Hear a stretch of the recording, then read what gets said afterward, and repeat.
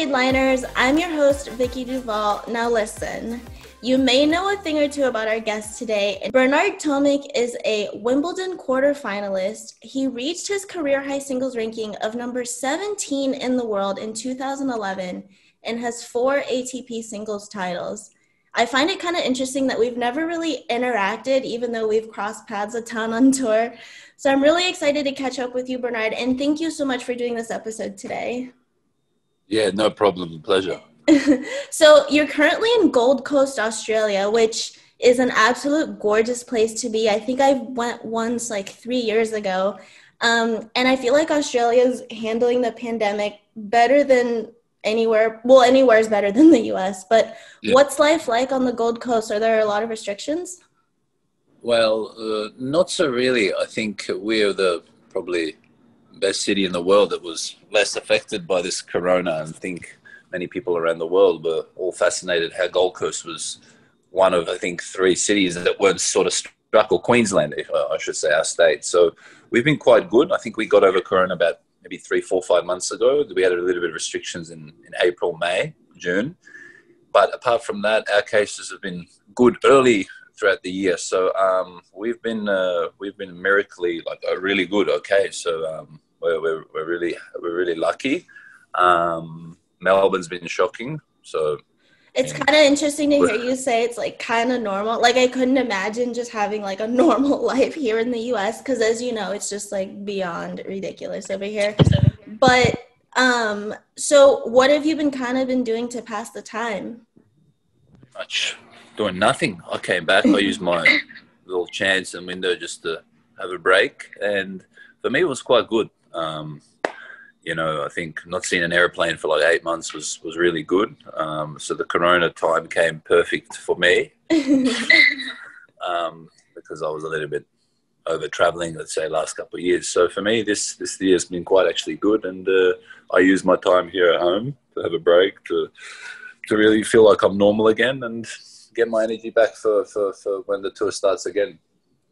Yeah, that's a really good way to look at it. I think for a lot of people, that's kind of been one side or the other. Either you see the bright side in the situation, or it's kind of been like one of the worst years ever. So I think that's really awesome that you get to see the bright side of it. So before we get into any tennis, I found this really interesting when I was doing my research. You were a cast member on season 4 of Australia's I'm a Celebrity, Get Me Out of Here, which is, I guess, similar to Survivor for the American show. And I was like, oh my God, I saw some of your clips when you were, I saw one quick interview, but what was your experience like on the show? That's so cool. Yeah, I mean, that was, I was not playing tennis at that period. So they asked me if I wanted to go on the show. So I sort of said I would. And I went there, and it was a, unbelievable experience. I got to go to Africa. I got to do many things I've never done before. I didn't last long on the show. But yeah, I mean, I jumped out of an aeroplane. I got bitten by a snake 5 times in a quiz or a trial we had to do. It was. We slept outside in the jungle for like 4. I survived 4 nights. So it was for me like a new experience, something I've never done before. It was almost like camping back in the day, and I enjoyed it. It was really fun. It's just a shame I ended it early because I was panicking. I wasn't used to the environment. So when I think about it, when I think back to it, I would do it again for sure. Oh my gosh. So if anyone's listening from the show, the next season you're on. Probably. Maybe after I'm retired or something. And you're going to last longer than 4 episodes this time. Probably. More than 4 days. So let's get the ball rolling nice and easy here. Who was your tennis idol growing up? I think I idolized Federer at a young age. Federer and Agassi. But just sort of stopped idolizing anyone after a period of time. But definitely Roger, I'd say. And then after I had the photo with him at the age of 13, he really wasn't my idol anymore. I'm joking. I don't know the story. I think you're going to have to elaborate a little for us. No, I met him down for the first time, I think, at Crown when I was 13. Got the photo with him, and he went from being my idol to not my idol anymore after I took the photo. So that's the end of that. Yeah, So, basically that. so you had a lot of success as a junior, winning both Aussie Open and US Open Junior Slams. Your success continued into the pros, and in 2011, at the age of 18 years old, you became the youngest player since Boris Becker to reach the quarterfinals at Wimbledon. I can imagine that's a lot to take in. Obviously, it was a very smooth transition into the pros, but was it overwhelming for you to jump into, celebrity status so quickly and pretty much millions of dollars at such a young age? Yeah, it was. It was. I mean, I was playing very, very, very good tennis at the age of 10, 12, 14. I think, winning, I think, 3 orange balls. So I was very, very successful at a young age. So I always had winning with me throughout the start of my career. And then, obviously, playing well at Wimbledon and playing in the quarterfinals at 18 made my sort of mark there, and got to the top, say, 60, 50 of the world. And I think I finished that year at top 40. So I was, always doing well at a young age. I remember winning matches at the Australian Open at 16. I think I was the youngest also there. But it's just, it's just that presence. I was really, really good at a young age, because I think the juniors transitioned me into the seniors to be playing well at such a young age. When I think about it, it was also a long time ago. I'm 28 now. It was, decade ago, almost 12, 13 years ago. So I enjoyed it. Time went like this. So you also got to respect that. Yeah. Was it difficult, I guess, coming from a junior, having so much success, and even, like you said, transitioning into your Yeah, pros? yeah. When you start, I guess, not winning as many matches as you did before, is that something kind of hard to process, or what's that like? Absolutely, I think for sure. I mean, I was just used to winning so much matches at a young age. So at the age of 18, I think, to about 25, 26, I was winning a lot of matches even on tour. And then so once you've sort of been in that moment for a while and experienced it at a high level and stuff, it became a little bit difficult for me to travel a little bit. My mental game sort of started playing up, which wasn't the best thing in your sport, especially in a one-on-one sport like tennis. If you're mentally not there one-on-one, you're going to lose. It's not like basketball or soccer where you can have guys playing for you, competing, and you can still win the match. In tennis, it looks different. You play bad, you feel bad, you're mentally bad, you're going to lose. So the transition was a little bit tricky for me, but it was pretty easy for me. But I enjoyed playing in the juniors stress free. It became a little bit more stressful at a older age on tour. Yeah, I can definitely relate to that. When you're younger and there's just like no expectation whatsoever, you're like, oh yeah, this person, I'm gonna beat them, who cares? Exactly. It was all Yeah, about winning, and now yeah, there's fans watching you. There's media. yeah. There's a whole lot of other crap in the background that drives a man insane.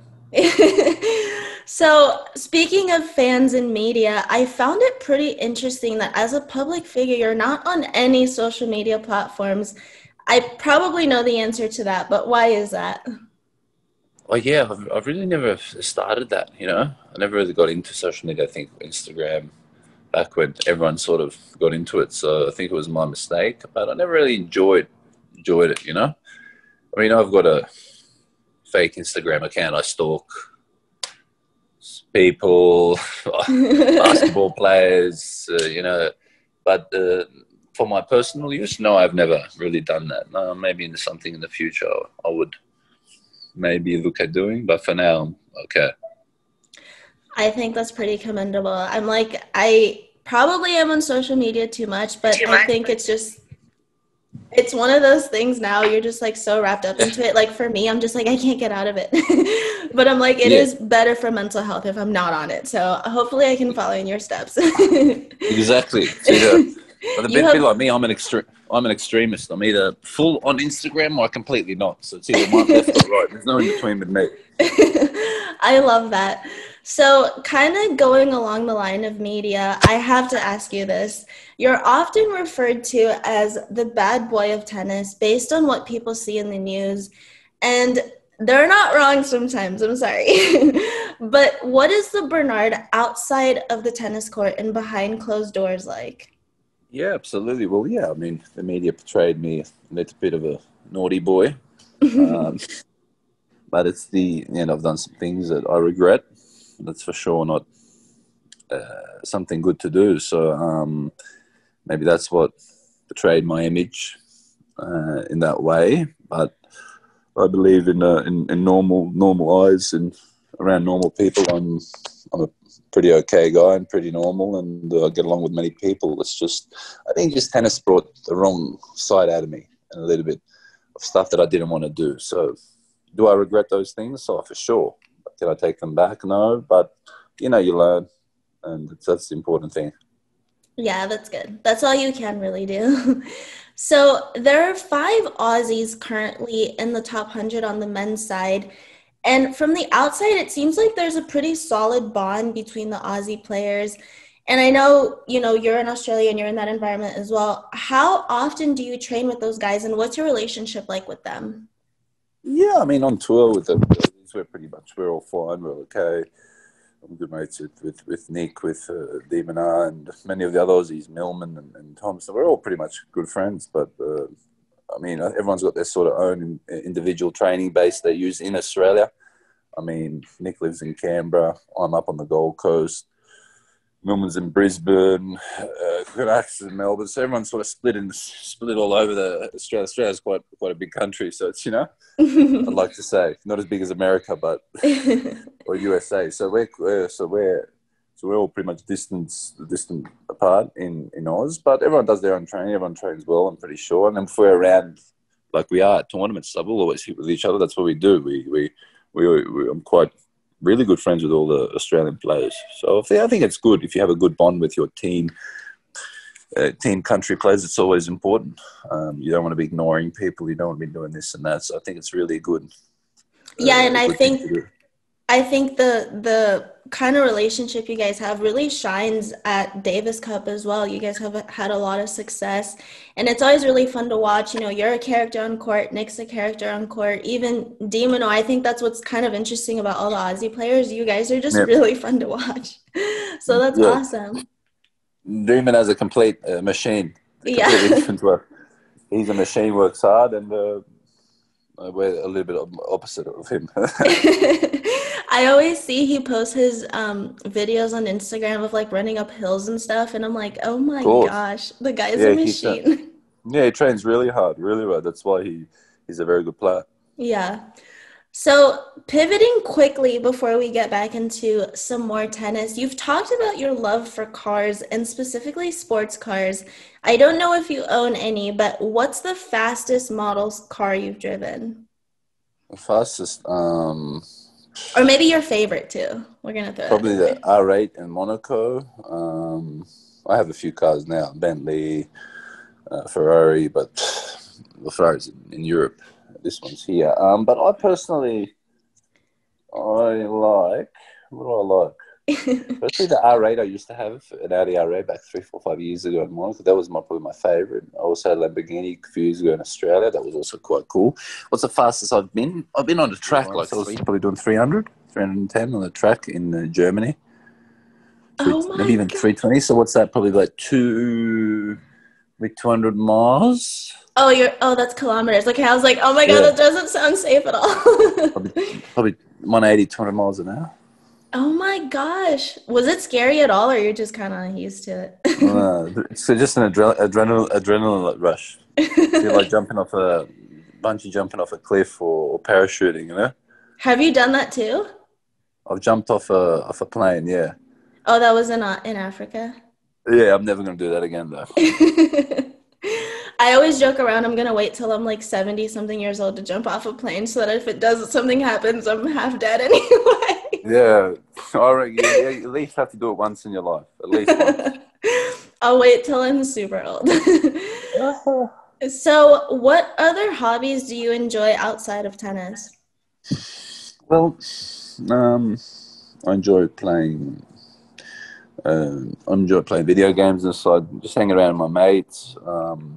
I used to play Warcraft. I used to play a lot of World of Warcraft, it's a computer game. It's not the best computer game to get addicted to, but sadly I did get addicted to it in a period. I started playing a couple months ago again, which is not good. Takes up half my day. But basically, yeah, I do. I just try to do normal things, but these days, you know, as opposed to back then, you know, just to make me believe I'm normal, you know? That's important. I don't play video games. Actually, I do. I have a Switch, but I only play like the OG games like Mario Kart, Mario, Pokemon. yeah, Donkey Kong. Yeah, I played that as well. The PS5 just came out. I just got the new one, PS5. It's pretty cool. You got it? Oh my God. That's Yeah, I was awesome. fortunate to get it before everyone else. But it's cool. It's quite cool. I think the graphics have improved at least 20%. It's a lot better. I don't even want to think and imagine what they've got installed. It's only the next 5-10 years. Like it's going to almost look like you're playing in real life in 5 years. You know? I feel like technology in general is going to be a little bit scary in 5 years. So we'll just have to wait and see. Yeah, 100%. It's already made. So, getting back into tennis a little bit now, you have a game style that's pretty unpredictable and difficult to play against. I think your shot that stands out to me the most is your forehand drop shot. I feel like every time I watch you play, you just like wind up like you're going to crack it. And then it's just like at the last second, you're like, psych, and you hit a drop shot. And they can never read it, which is hilarious. But are there any players that you've played against that give you a similar sense of unpredictability and keep you on your toes like you usually do to your opponents? Yeah, there's a couple of guys that I struggle playing with on tour. Guys like Dan Evans. He's very plays similar to me, and I think he's a lot shorter than me and moves a lot better. Doesn't serve as good, but I think I've beaten him once, lost 4 times. Schwartzman and Simon, like I've never beaten. I think I'm down 3-0, 4-0 on them. Pretty interesting because, you know, some guys got a good head-to-head, like Anderson and Query. I think I'm both on 4-0, 4-0 on them, and Goffin. And there's many players that haven't lost to that are good. Yeah. But there's some guys that I can't play, and they're always the tricky ones. Evans is one of them. Feliciano Lopez, tough always to play. Plays very similar in the lefty version of me. And then again, there's always these awkward plays that you just can't beat. You know, sometimes I'd rather go ahead and you'd rather play Cilic or Wawrinka, like I've won in the past against them. But you'd rather not play a guy that you haven't played. You know. Same thing, like sometimes I get on court, like same, I've got a good head-to-head against Vedasco. I'm 6-0 as well. I was 6-1, I believe. I lost once when I was 16 or 17. And sometimes you play like Birdish, I'm 5-0 down. Like it's either with me, I'm like up on you by a lot, or I'm like down. So it depends on the matchup, you know, and stuff. Some quality players, like I cannot lose to some players that are not as good as them. I just struggle because it's just a different game. So it's always a weapon because everyone plays differently. So if you bring your game on the court, like it's just these days there are many guys that are playing differently.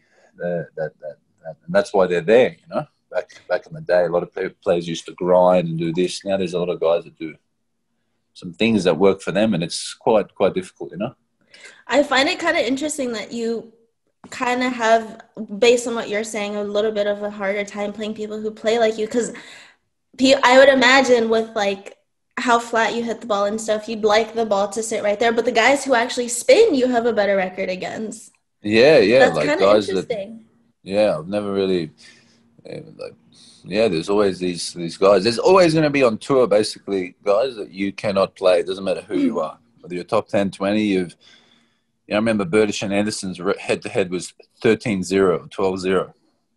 Anderson's now, I think Ferrer's record on Djokovic is 13-0, or on Federer's 14-0 as well. The guy was 5 years in the top 5 in the world. So, you know, it's like sometimes you just can't play the particular person. Yeah.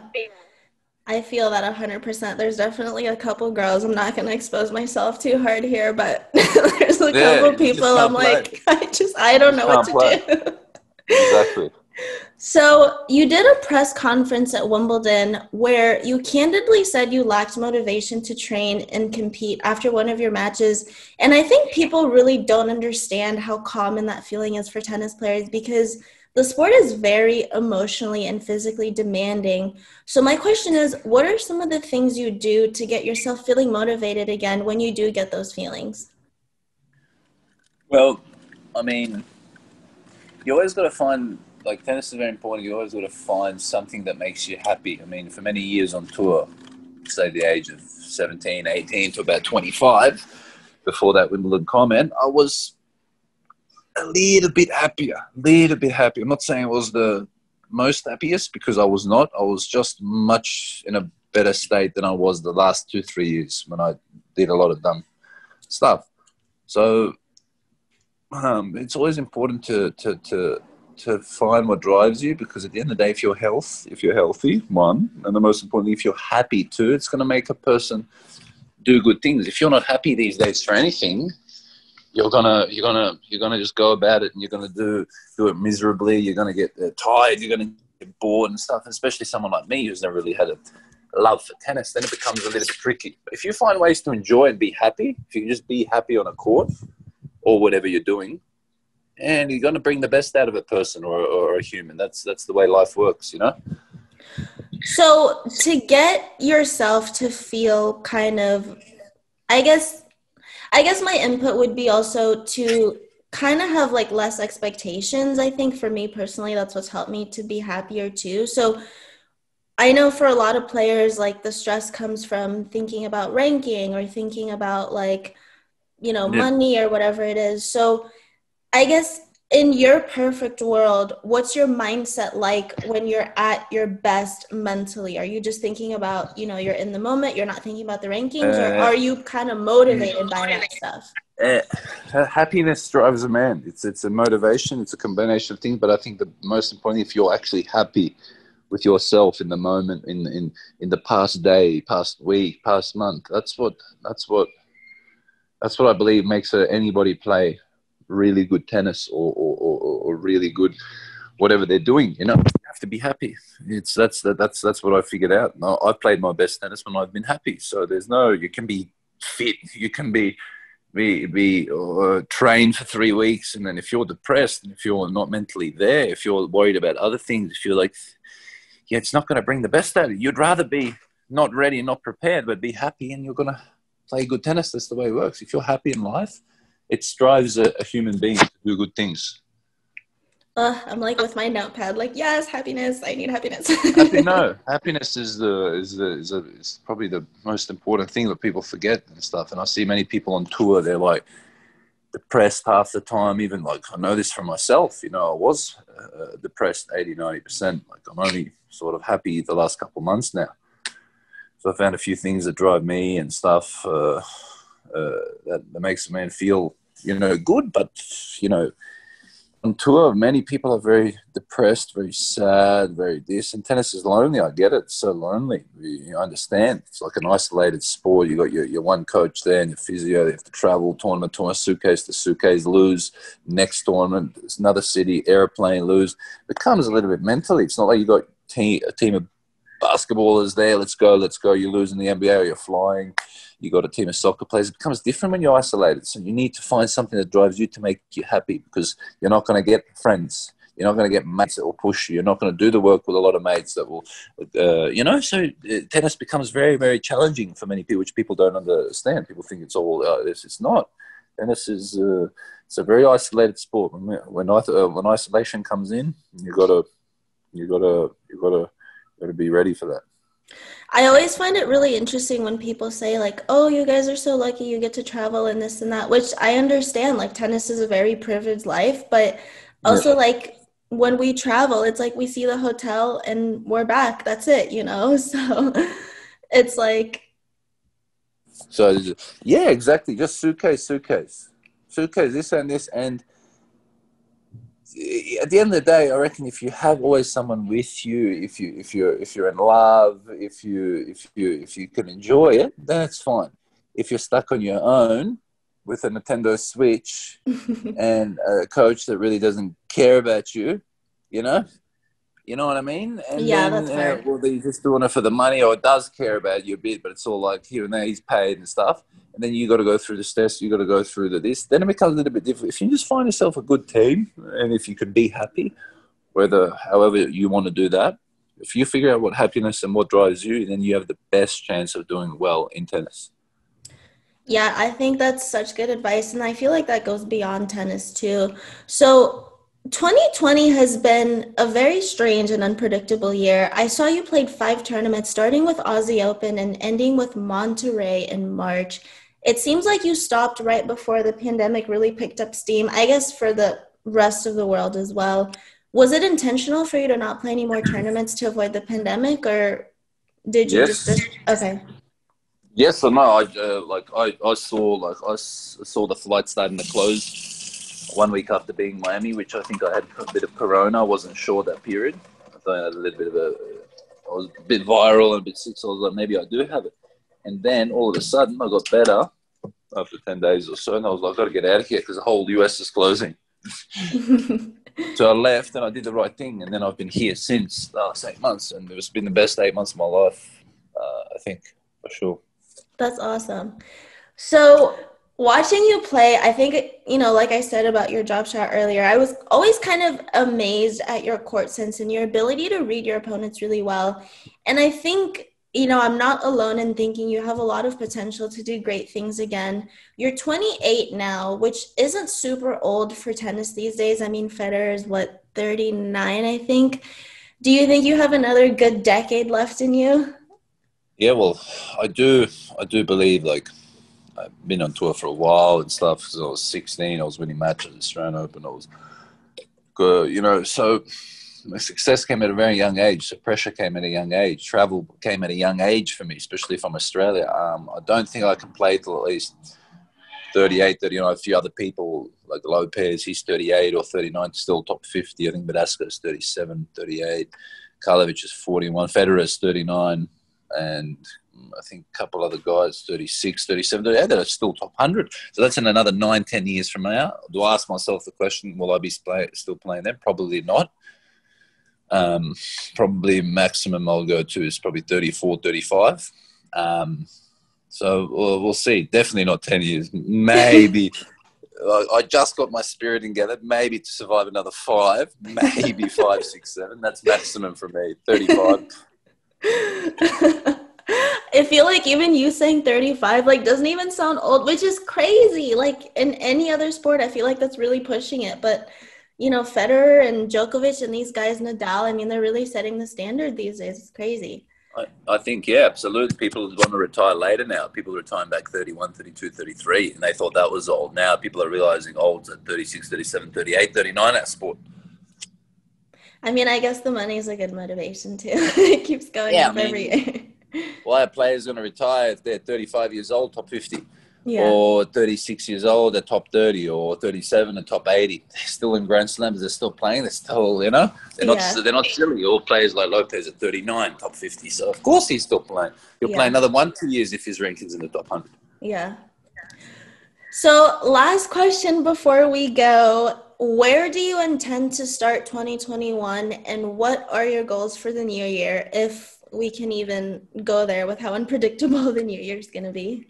Well, my goal is to get back into the top 100 next year. I mean, I'd like to say top 50, but maybe that's tough because I think my ranking's at 226, which I don't know how. I didn't play for 9 months. I think they froze it. The good thing is, like, they're looking at playing qualies now, maybe in another country. So we'll see in the next couple of weeks what happens with that. But I'd like to finish in the top. He's pushing it, but if I can finish in the top 100 by the next 8 months and then have a good base for the next 3, 4, 5 years after that, that's going to be good. So that's my sort of goal for 2021. Hopefully there is no more COVID and restrictions around the world. I think it's easing up now. I think it's getting better, but let's see. Hopefully the vaccine helps too, because I feel like once that kind of clears, everyone's going to feel a little bit better about being out there. So, Of course, absolutely. Bernard, thank you so much for your time today. It was such a treat to catch up with you. No problem. I hope you managed to get to those courts in rain. Hopefully things look up for me here. Sideliners, thank you so much for joining me for another episode. I hope you enjoyed it, and I'll catch you next week. Bye.